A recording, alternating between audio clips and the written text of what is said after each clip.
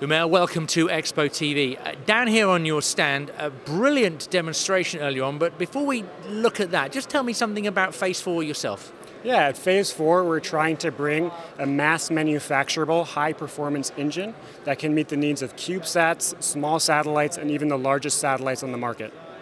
And today, of course, as I say, right here at Space Tech Expo, we saw a demonstration. Talk me through that. Sure, we brought our first piece of flight hardware, one that's flying on a CubeSat later this year for our first in-space tech demonstration. And then we also brought some of our prototype next generation units that are being designed around the power budgets and needs of small satellite thrusters.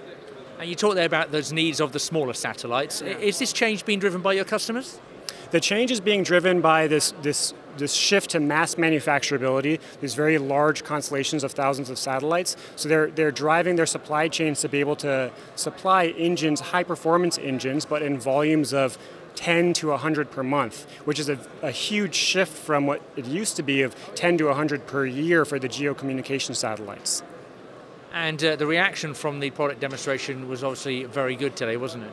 Yeah, it was actually really nice to be here. It's really nice to be at Expo. You see a lot of different kinds of vendors and different kinds of users of everything in spaceflight hardware.